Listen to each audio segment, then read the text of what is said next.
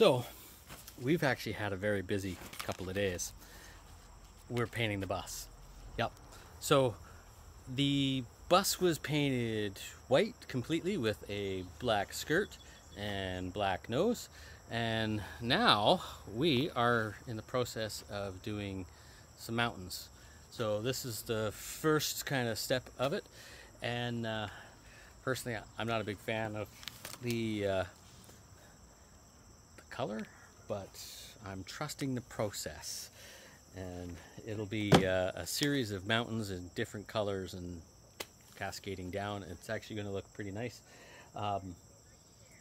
once I can get it done. But first mountain is done.